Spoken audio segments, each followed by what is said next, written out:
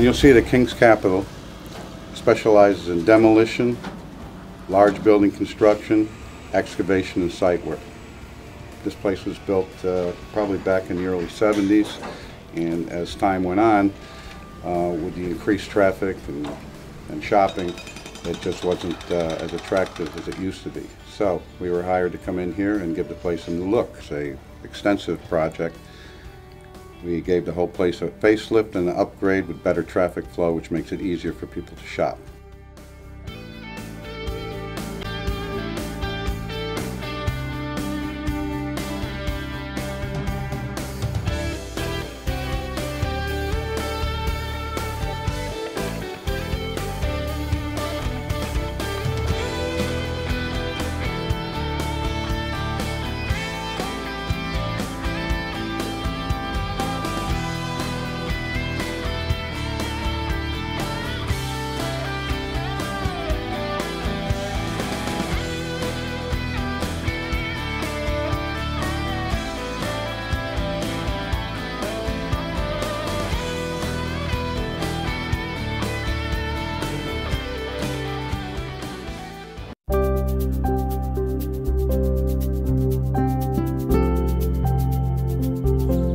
Welcome home. You've worked hard.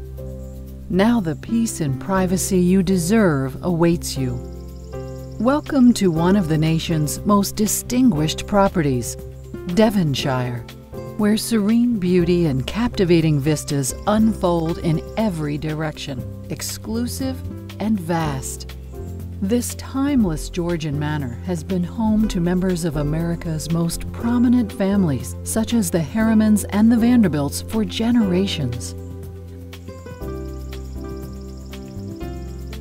The architecture is quintessentially English, complete with the classical and resplendent detail seen in the great country houses of the era. Surround yourself with the opulence of the Gilded Age.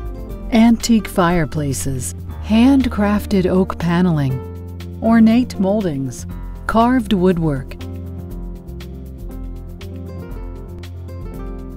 and a grand staircase capped by a domed skylight attributed to Tiffany & Company.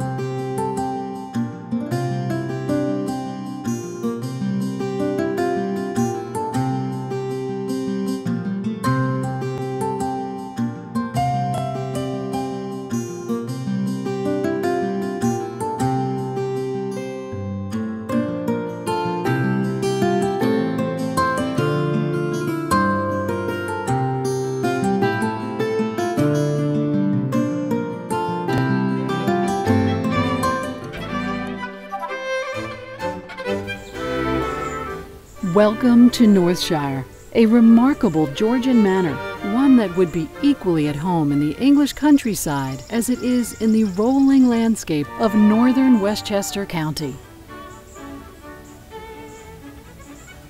The story of Northshire begins in 1934 when Woolworth heir Richard W. Woolworth commissioned famed society architect Mott B. Schmidt to build his country house. Schmidt, a favorite of the Vanderbilts, Astors, and Rockefellers, created a magnificent country estate that enjoys complete privacy in tranquil North Salem. The beauty of the majestic brick exterior is matched only by the breathtaking interiors. After a 5-year renovation, every room of the house has been restored beyond its original splendor.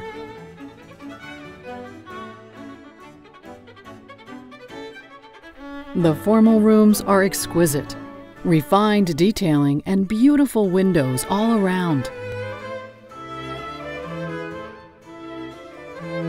The beauty of the oak-paneled library had been hidden under layers of paint for years before it was uncovered, while the formerly small kitchen was transformed into a dazzling space that flows easily into the breakfast room.